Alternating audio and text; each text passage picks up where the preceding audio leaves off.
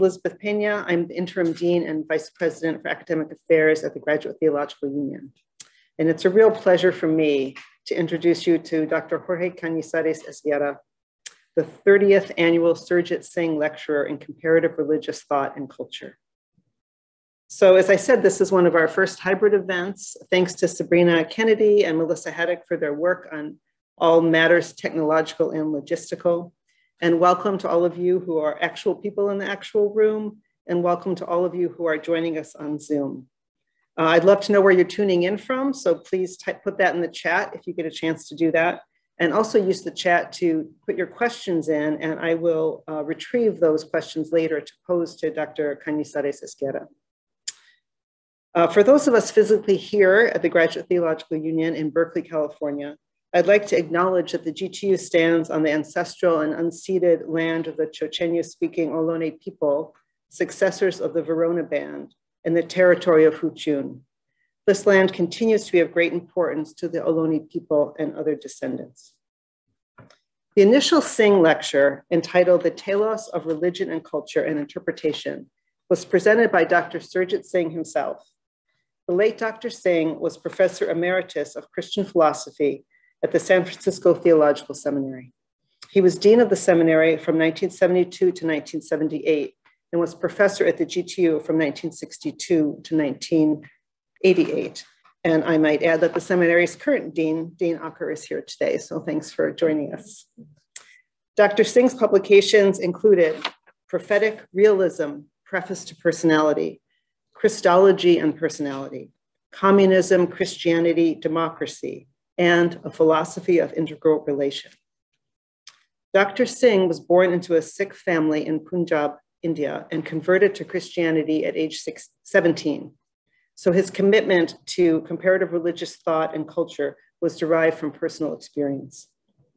Before arriving in the Bay Area in 1951, Dr. Singh served as National Secretary of the Student Christian Movement of New Zealand, India, Burma, and Sri Lanka. He held the position of Professor of Systematic Theology and Philosophy of Religion at United Theological College, Saharanpur, India. As a Bay Area resident, Dr. Singh was active in community affairs, including a Rotary Club partnership, where he worked on a project that brought clean water to 100 villages in the Ganges Delta. The GT remembers Dr. Singh tonight in presenting the annual Surjit Singh Lecture in Comparative Religious Thought and Culture. So I'm thrilled that Dr. Jorge Cañizares-Esguerra is here to present this year's lecture, The Virgin Mary as Warrior, Marian Models of Women's Religious Experience in Colonial Latin America. Dr. Cañizares-Esguerra is based at the University of Texas, Austin, where he is Alice Drysdale Sheffield Professor of History and Director of the Institute for Historical Studies. After attending both college and medical school in his hometown of Quito, Ecuador, he relocated to the University of Wisconsin, where he earned his MA and PhD in the Department of History of Science. Throughout his career, Dr. Cañizares-Esguerra's work has shown that we can't really understand global history, intellectual history, the history of science, the history of ideas, religious history, without understanding Latin America. He challenges us to rethink not only historical narratives, but the very frameworks we use to examine history. Even as we construct new narratives, we fall into familiar paradigms that privilege an intellectual status quo. He staked out this ground in his first book, How to Write the History of the New World, Histories, Epistemologies, and Identities in 18th Century Atlantic World, 2001. This was around the time we first met. I had the privilege of reading the book's galleys with my graduate students. I don't know if you remember that, Jorge, but I do. And we could see that we needed to put aside some of our accustomed ways of thinking and broaden our perspectives. Since then, Dr. Cañizares-Esguerra has written 8 additional books and edited volumes so far, and in the neighborhood of 100 book chapters and articles. In Puritan Conquistadors in 2006, he demonstrates that a similar religious discourse characterized both British Protestants in North America and Spanish Catholics in South America, centered on the notion that Satan had established a footnote in the so-called New World. So the mythology of the Puritans in New England must be considered in broader context. I'll resist summarizing the rest of his impressive body of work. or telling you about the significance of his current archival research, but I will point out that Dr. Cañizares is committed to bridging the gap between academic and public history, and certainly doesn't shy away from contemporary issues and advocacy. In 2019, he co-authored the Hispanic Equity Report, which brought to the fore inequities for Hispanics at UT Austin and offered recommendations. The report's findings continue to reverberate throughout academia.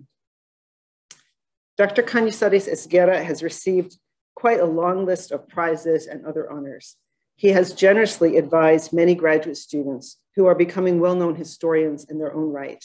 In fact, his mentorship was recognized with an award from the American Historical Association.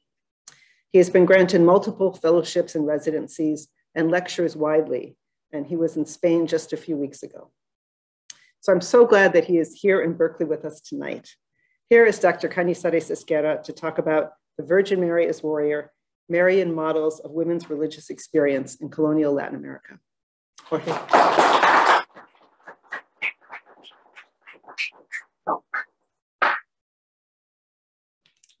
Well, thank you, Elizabeth. It's really an honor to be here and a pleasure to be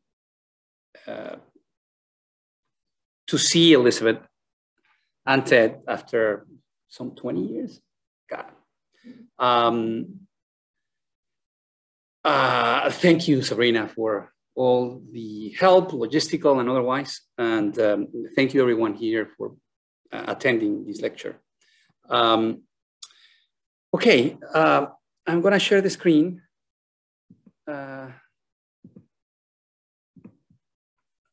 And I'm gonna begin reading. In whose Bible is it the late Jaroslav Pelikan repeated what has been for centuries a commonplace, quote, "It was the printing press that made the Bible as book a cultural force in the common life of European societies in a way and to a degree that had not been true or even possible before. The Reformation produced a growth in Bible-centered piety, the lives of the saints and the countless holidays and feast days devoted to their commemoration, especially the many days consecrated to the legend of the Virgin Mary, slowly yielded to a church year and a devotional calendar shaped more directly by the Bible." This was written in 2005. That the dean of the historians of patristic, medieval, and early modern Christianity, both Latin and Orthodox, will repeat this commonplace should surprise no one. The historiography of the Reformation has made these ideals canonical. Churches long organized around altars where to sacrifice the body of Christ became pulpits where to read sola scriptura, scripture alone. Print and Reformation transformed the church and stripped the altars. It is not difficult to show how deeply misleading Pelikan's statement really is. He contrasts the Bible-centered piety of the Reformation to a piety, quote, of commemorations consecrated to the legend of Virgin Mary, end quote, of the Latin Church. But a glance to the cult of Mary shows that Mariology itself was a byproduct of biblical commentary on the Old Testament, on the Hebrew Bible. Take, for example, a typical post-Tridentine Catholic image of Mary